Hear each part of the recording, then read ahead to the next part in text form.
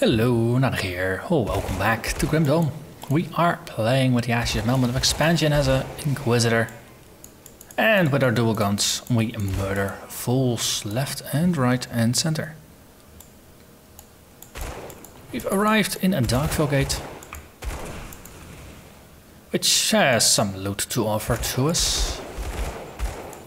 Lots and lots of shiny loot. In the last episode we managed to craft the Marauder's Talisman, so we're doing a little bit more damage than we did before. But of course, we're still not one-shotting everything, so a little bit of tactics and some hit and running is gonna be appropriate.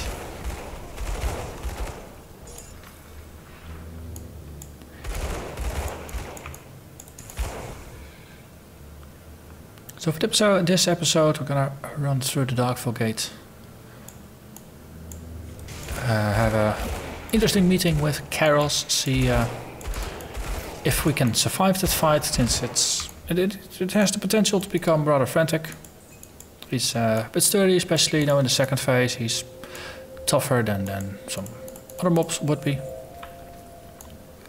And after that we're just gonna plow into the snow and see just how far we can get in a single episode.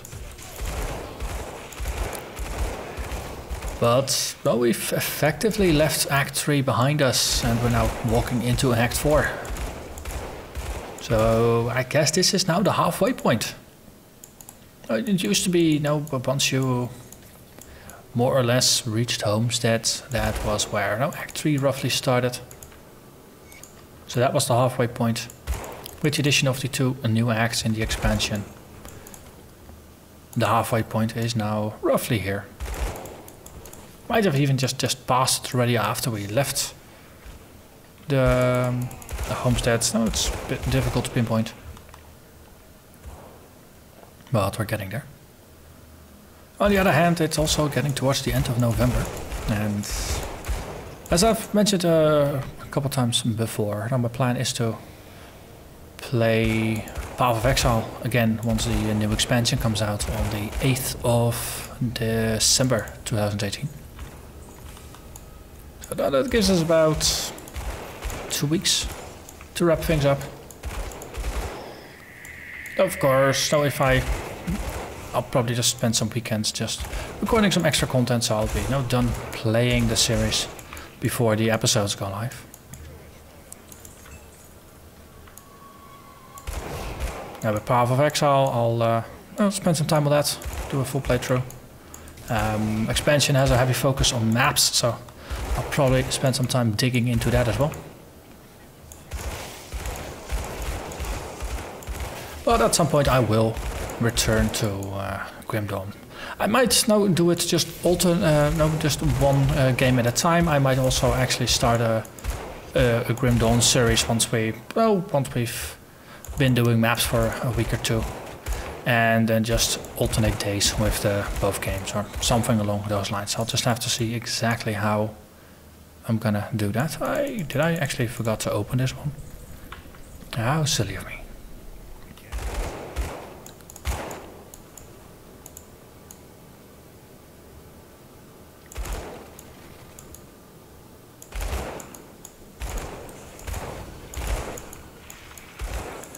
The 1.03 patch of Grim Dawn made some changes to the endgame balance, most specifically for the new content and how things behave after level 70. So that does give us some interesting opportunities for maybe doing a character that actually does play through all 3 difficulties. Maybe even on hardcore. We'll have to see. It's gonna have to be a bit of a faster character to play than my Retaliations commando. It was a fun character, but it was not the fastest character in the world. But on the other hand, I don't want something that is as squishy as this one, because it's not a playstyle that I am very good at keeping alive. I naturally gravitate towards the more tanky characters. I think like something like a summoner, while it's fun to play through the game, I don't think it would be something that I could keep alive all the way until Ultimate. So we'll have to see. I've been thinking of maybe like a Drain Essence Death Knight or something along those lines. Now combine the tankiness of the soldier with the survivability of the Drain Essence.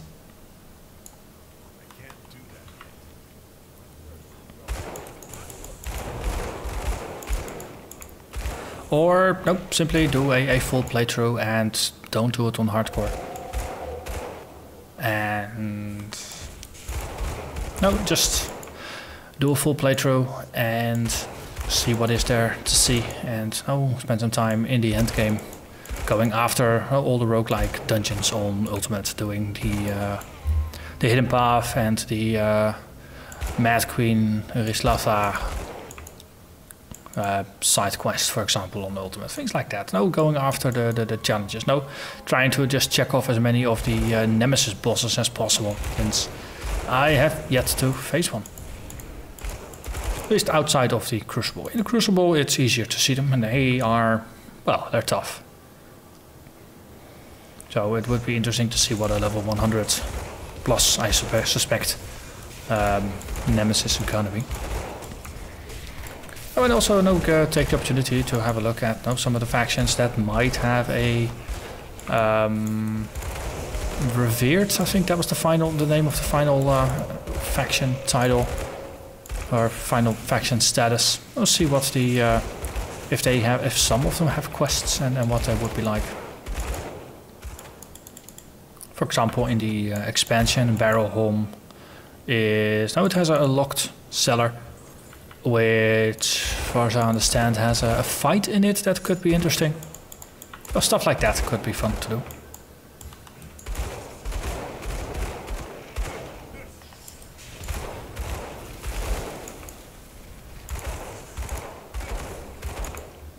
But if I just take my Commando playthrough as a rough comparison for the old content, I spent I think it was 101 or 102 episodes playing all the way from Act 1 through Act 4, and then repeating that on Elite and on Ultimate once again. And as I said, it was a very tanky retaliation style build, so my offense was absolutely abysmal. We were very good for dealing with groups of enemies. Boss fights much slower, but sturdy as hell, which was the important bit. So if I'll get myself a faster character, then of course the playthrough is going to be faster, but we now have 50% more content. So on the old play speed that will be 150 episodes, and even if I release them every 2 days, that's effectively going to be a series that's going to last for a full year. I know myself, my attention span going for a full year, that's going to be pushing things quite a bit. Ooh, secrets. On the other hand, so if I manage to play through a bit faster, maybe just sometimes do maybe a live stream or something, and just have a look at maybe using the live stream. If you just play straight for like an hour or 2 or 3, you can get quite some progress done, especially if I'm not stopping in between every time for breaks, things like that, because then you can actually get quite a lot of stuff done. So I'm playing with the ideas, basically what I'm trying to say here, but I haven't really figured out what kind of shape I want to put it. Ooh, there's something over here.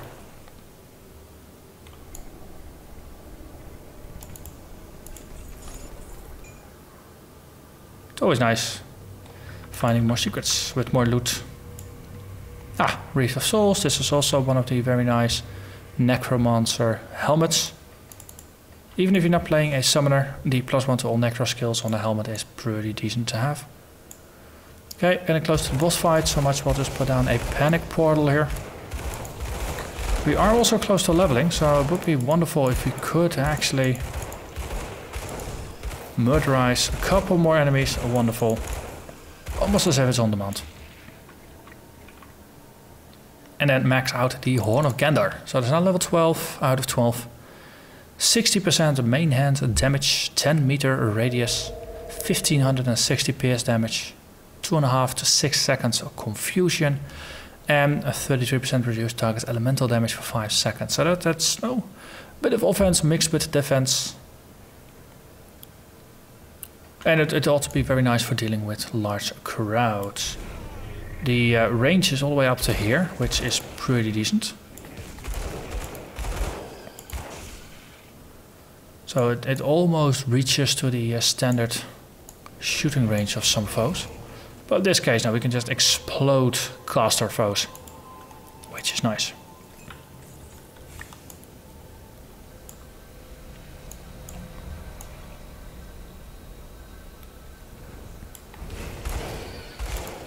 Hey, I think this could be fun, just exploding fools.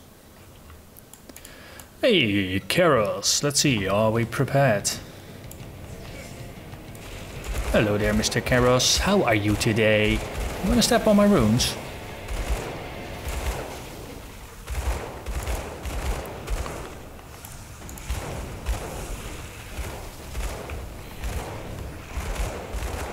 So far so good.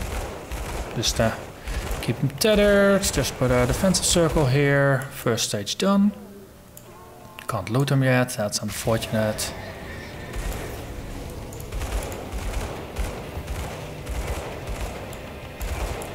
The Unraveler, sure. I'll keep the Horn of Gendar up for now. For situations like this where I'm just completely surrounded. Actually, the enemies died rather quickly.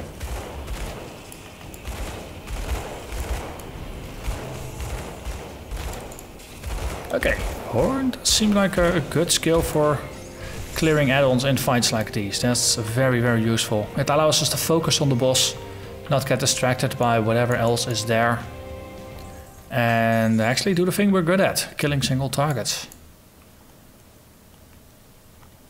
So yeah, I think Horn of Gendar does pass the test of is it worth the skill points we've put in. I think at this point we can rule it is worth the points we put in.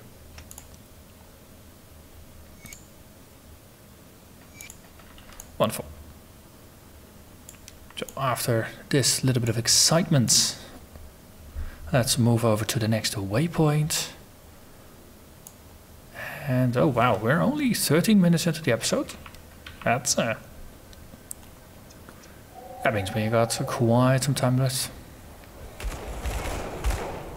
So there's lots of things we can still do. I think we should at least be able to pass through the snowy area. That's gonna net us another 1 waypoint. I don't think our rover status is enough to... Yeah, see, we need to be honored before we get access to the Avatar of Morgodrogan quest.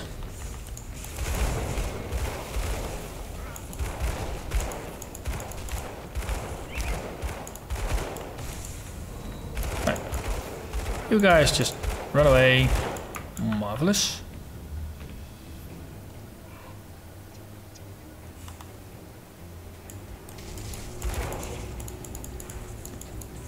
Yeah, the more I think of it, the more I think that doing a full playthrough, probably let's not do it on hardcore, let's just do it on, no, non-hardcore. Doesn't really have a name in Grim Dawn, just the normal mode I suppose. Because it also allows me to maybe just do a little bit of farming in between episodes, maybe take care of some very trivial side quests, things like that, so I can actually get the series moving along. And now maybe just do a full playthrough on Veteran, and then once we move over to Elite and Ultimate, maybe only have the episode focus on the main parts of the questline, but I'll just skip more optional things and just go back and complete them in between episodes. That way it's not going to be something that's going to last for half a year to a year.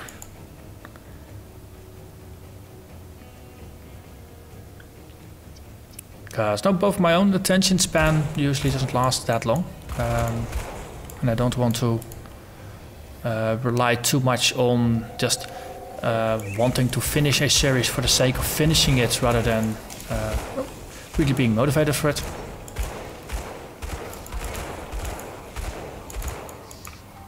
And it's also not all viewers have the same attention span either. I know some folks really just enjoy it if a series actually goes on for over 100 episodes and they'll watch every one of them.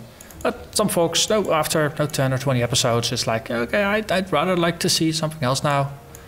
So, yeah, wanna, of course, try to keep as many folks happy as possible there.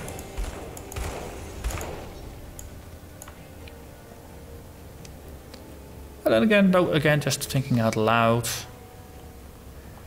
if I were to do the veteran playthrough portion, just as a 1 episode per day main series, and then after that switch it to like a secondary series that only gets an episode every other day, then I could have something else running besides it. Something Path of Exile, something Ground Dawn, something maybe completely different. And then you get both the variety and the longer term fans, both. And then for them there's both something to enjoy.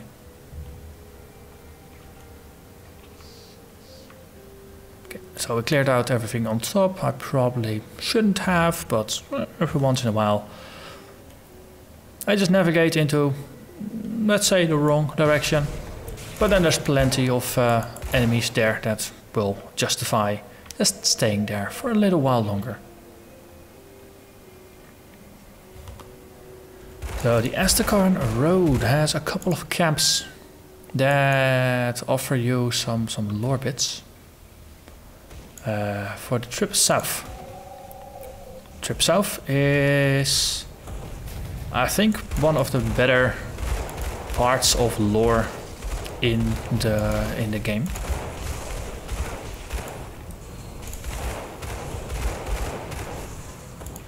Just because it is really grim. Hello there, Alara Starfire. I think I just want to have a little bit more maneuvering space here. And there you are, gone. But as I said, this is not going to be a lore-based playthrough, but I do enjoy just pointing out some things here and there. There's 3 parts to it, and I think I did see on Reddit somewhere that parts of the questline might actually have been, or part of the storyline might actually have been resolved in the expansion. But I've yet to encounter the evidence of that.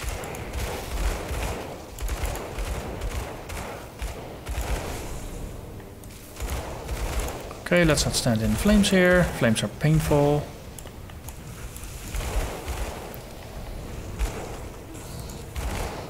And there you are. Gone.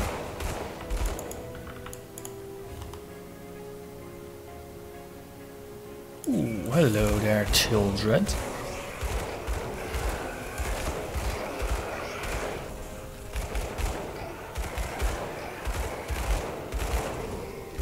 Oh, yeah.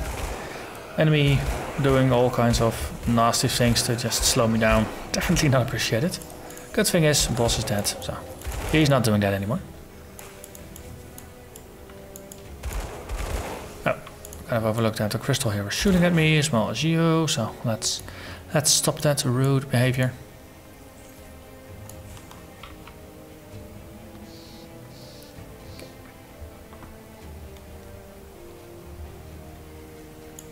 Hello there, floating eye. Goodbye, floating eye.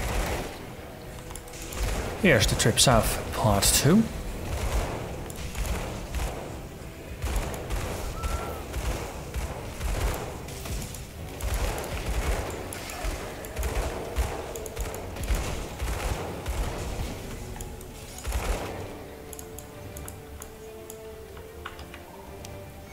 We did for the XP.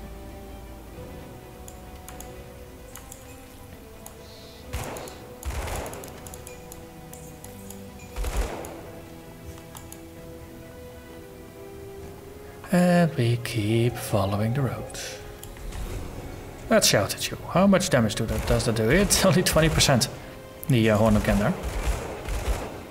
Oh, these are big, tough enemies. I would have been surprised if the Horn of Gendar wiped them. On the other hand, Robles, they took more damage because they are weaker.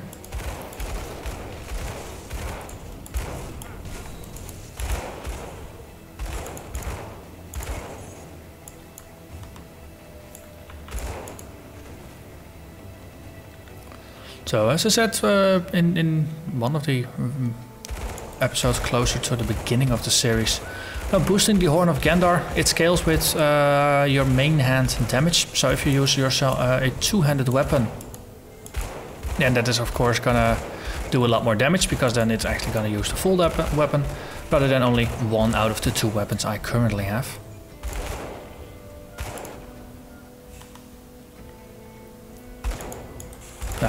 On the other hand though, there's a pretty big physical damage component, so if you're having a build that is mostly scaling the physical damage rather than the elemental damage as I am, then naturally the damage that you do with the Horn of Gendar is gonna increase as well. Okay, there's the waypoint there, so that means that we actually have to be slightly below here for the third camp. Ooh, Sylvie! Sylvie's there! So, the questline has been resolved. This is for Sylvie in Nuana.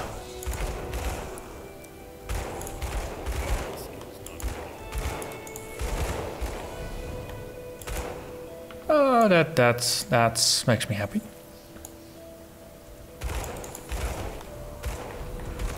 If you have no idea what I'm talking about,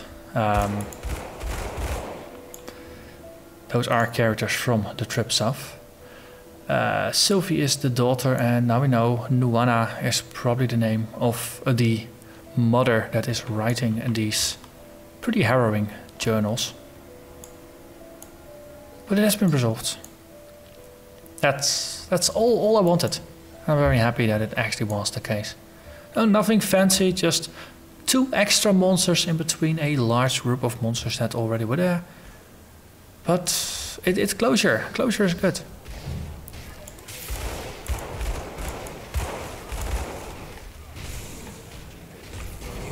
Okay, shouting the horn.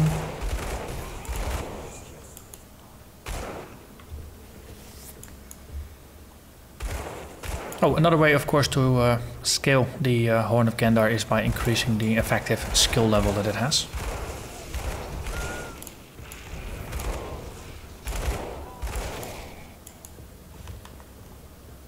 I haven't actually looked into whether there are items or sets that specifically boost the Horn of Gendar, but I would not be surprised if that were to be the case. And I can imagine Horn of Gendar and the Soldier's Warcry having a pretty nice overlap, because now they're both AoE based. I think the Warcry also has a damage component, but it's mostly just a taunt combined with a enemy debuff. The Horn reduces the enemy's elemental damage. I think the Warcry might actually reduce their physical damage. But together that covers quite a part of the damage spectrum that a lot of enemies fall on.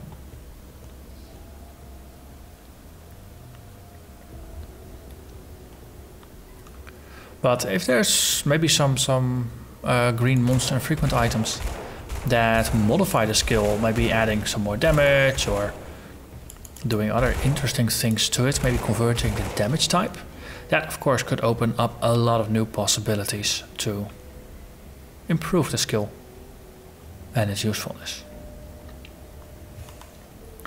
It's just the monster infrequents. Now the green items that modify, that can now and often do modify skills in a more interesting way than just adding skill levels. I think it is one of the best additions to the game in the expansion, and that's considering just how much I've enjoyed the Necromancer and how much fun I'm actually having with the Inquisitor now as well. And of course all the new story content. The fact that such a thing like that is one of my most favorite things is probably says enough. It's just so good for build diversity. It has so much potential to be developed even further if the devs choose to do that.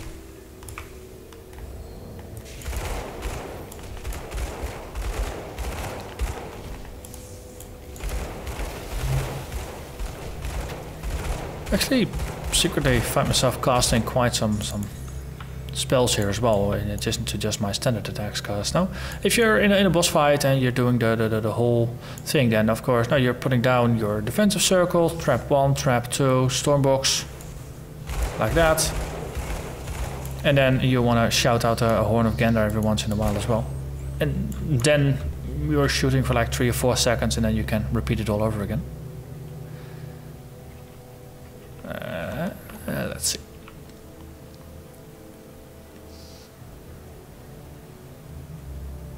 There ought to be a shrine nearby. There's the one that is sealed by Chthonic energies. That is of course because it is the avatar of Mogadrogan's shrine. We don't have enough reputation to even do something with it, so I might as well ignore it. There's the ruins of Korvac. Is it on the map? It's not even on the map, but it's the ruins of Korvac. There is a quest chain that sends you there. Could be that it is actually our new bodies of Kamen's Chosen. Could be that it is a higher tier Necromancer quest. I tend to blur details like that together. Hello there, Ragrathar Rageblood. You are very angry.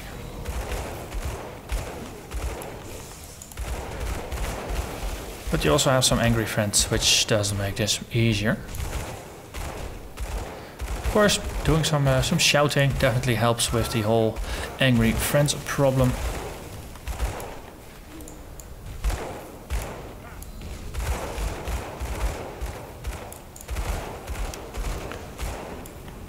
No, for like this, he's pretty fast, highly mobile. Not quite sure if running here would do much for me, whereas now standing and shooting. Probably the best is going to be if you just explore a little bit of options. He's fast. And well, I guess he's gonna stand and fight at some point, so you do have some options, but no boss fights. In the end, you're gonna have to face tank some enemies anyway, so that's why most of the builds it actually does pay off to have a certain degree of tankiness to the build.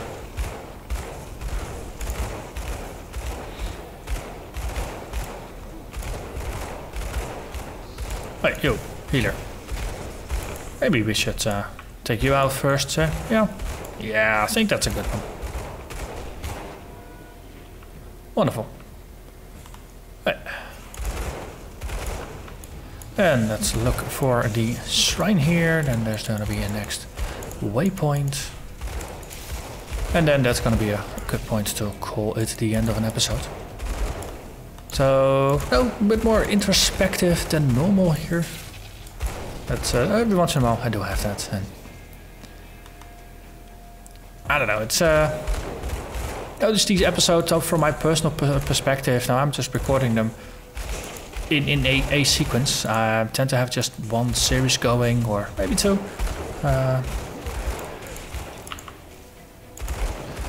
But no, just using the episodes to talk about what's gonna come up. It's especially for the folks who watch the video relatively soon to how close it's gonna come out. It's almost like live blogging and doing the Let's Plays together. Without you needing to spend the extra effort to actually watch a blog in addition to the gameplay videos.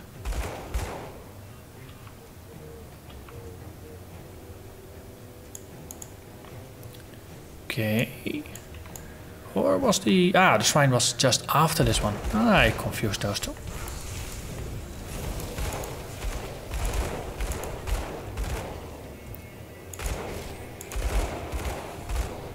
Right. Wonderful. Now, get me some devotion books. Just waltz in, do some shouting, do some stunning, do some shooting, and then cleanse the shrine. We need a cracked lodestone. Sure, those are common enough. And that point is gonna get us another point on the quill, and it is ether resistance, which is good to have actually. Funny enough, vitality is now our lowest resist with only 43% in it. But well, we've got a little bit more of an aggressive slant going with this character, so of course as a result it's a bit more difficult to balance the resistances. But as I said, we've managed to make it here. So next episode we can dive into the Tomb of the Archon and then make our way towards Fort Icon.